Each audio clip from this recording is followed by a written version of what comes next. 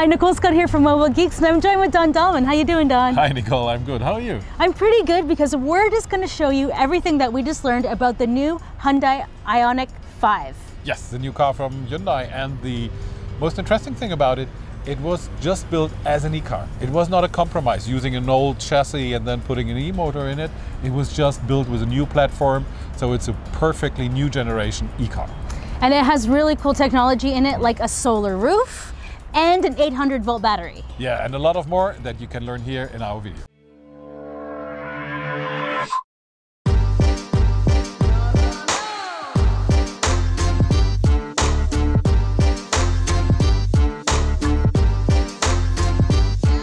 Hyundai has launched the Ioniq 5, a great-looking mid-size crossover, and it opens a new chapter for the Korean car maker. It's packed with a lot of cool tech. An 800-volt battery, the interior has recycled plastic bottles inside, but my absolute favorite has to be the sunroof. We got to speak with Raf Van Nuffel from Hyundai to learn more about this really cool feature. It's really seamlessly integrated into the roof, so it looks almost like a sunroof, so it has the black tone, but if you look closer, you see the solar cells inside. Of course, the efficiency greatly depends on where you want to use it and how, but we have calculated that in the south of Europe, let's say south of Spain, with normal conditions, on an annual base you would have an equivalent of 2,000 extra kilometers, because we actually do charge the battery with this solar energy, so it makes the whole driving more efficient, so it can support things like climate control or heating. But it also can charge the battery and therefore extend the range. One of the most important parts of a new electric car is, of course, the battery pack and the whole battery system. Hyundai has decided to use an 800-volt battery system for their new Ioniq 5. But what does that mean? Well, in short, it means that you can charge your car in a very short period of time.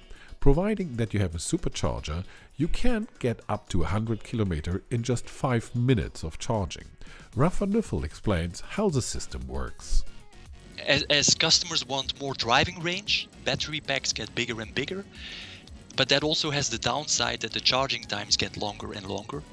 And that's actually the key advantage where 800 volt plays in. The charging times are greatly reduced. So just to give you an idea, for the Ioniq 5, you can charge from 10 to 80% state of charge in just 18 minutes. So that means if you just have 5 minutes time, for instance, you can get already 100 km of extra range. So we learned a lot about solar and 800-volt battery technology. But the new Hyundai Ioniq 5 has also something really new. It's called V2l Technology. What does that mean? This technology means that you can, for example, take your laptop into your car and plug it into a normal socket. It's not that you have to USB or something like that, just a normal socket like at home. And then the laptop gets its power from the battery. You can also charge cars on the road if you want to, or even your own home. V2l indeed stands for vehicle to load. So you have this quite powerful battery pack, and of course it helps you to drive from A to B, but it can do so much more actually. And there V2l is actually a very nice application, because we have actually two ways. You have an interior V2l, which is located underneath or at the bottom of the rear seat. So this is where you use it inside the car, so you can charge any electric appliance that is usually using 220 volts. So whether it's a laptop or an e-scooter or something, you can plug in and charge basically. And then we also have an external V2l solution.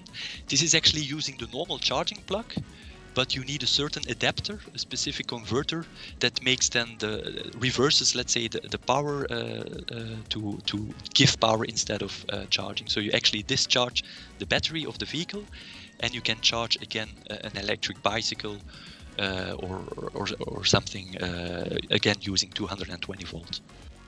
That were our first impressions of the new Hyundai Ioniq 5. How do you like it so far? I really do like it, and there's one huge thing that we haven't really touched upon, which is the interior and how much reusable and sustainable technology appears inside. Yeah, but we're going to test drive the car and we will give you more information about this in the future.